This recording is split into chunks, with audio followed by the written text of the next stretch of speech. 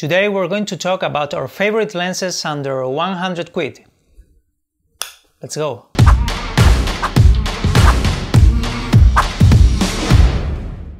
We know that many people are obsessed with pixel peeping, sharpness and vignetting. However, what I look for a lens is character. And their imperfections are which give lenses its character and make images unique. In fact, I'm always trying to remove digital sharpness nowadays since everything looks so sharp that it looks like TV.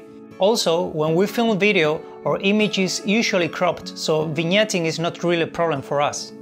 You know, some people will tell you, hey, you need to invest in proper cinema lenses, expensive ones to make cinematic content, otherwise you will never have cinematic videos, whatever. Your talent and your skill will make you a better filmmaker, and these things will only improve if you practice. And you will practice more if you have affordable gear now than if you have to wait 5 years to buy the perfect lens and camera, which, by the way, do not exist. This said, let's see our favorite lenses for filmmaking under 100 quid. The first one is this Nikon 28mm 2.8. We love this lens and it can be found in eBay for around 100 quid. It's a lens from the 70s and I love the image and color it produces, killing that digital sharpness I'm always trying to avoid. Its focal length is very versatile. You can get wide shots, but you can also get closer to your talent and get some medium and close-up shots.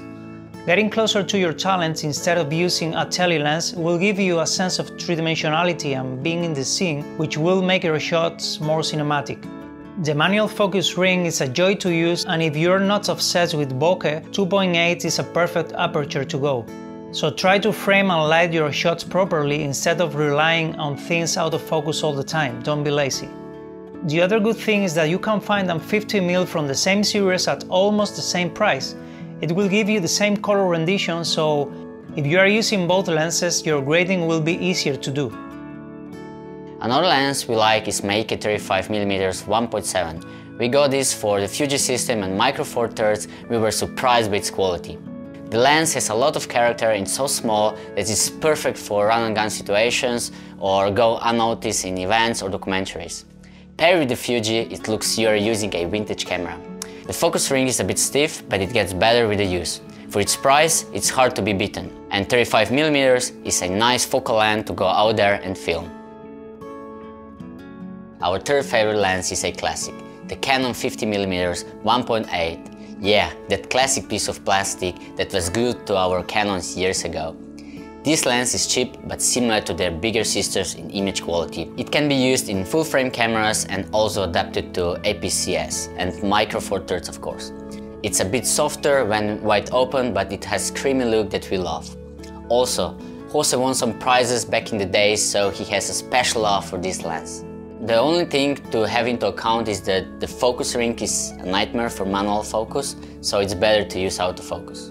And that's it, guys. These are our 3 favorite lenses under 100 quid. Anyway, you have different options like Helios, Minolta, Canons, etc. Don't be afraid of using all lenses, do some research online and enjoy. Film and get better at what you love. Like if you like it and subscribe to our channel if you haven't already. I will see you guys next time.